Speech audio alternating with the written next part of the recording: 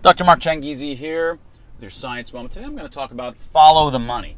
This is often thought to be one of the best pieces of advice in terms of understanding large-scale trends in the world or in some kind of thing that they're worried about. In the case of COVID and the resultant measures, a lot of folks would say you just got to follow the money. Now, this is extremely unhelpful in situations like this, and this camera's wiggling like crazy here. It's extremely unhelpful. So you have to ask yourself, who's someone who's been making a lot of money since the start of this, or at least since July of last year?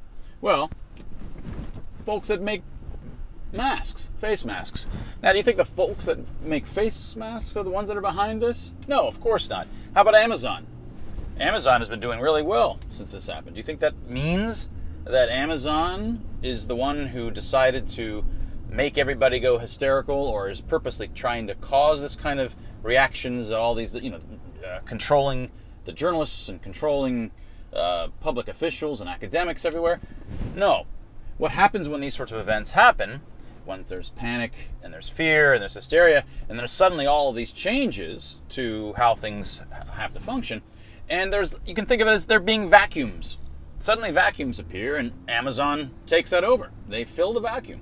And there's tons and tons of other vacuums that appear, and different kinds of companies move into those vacuums that have been created.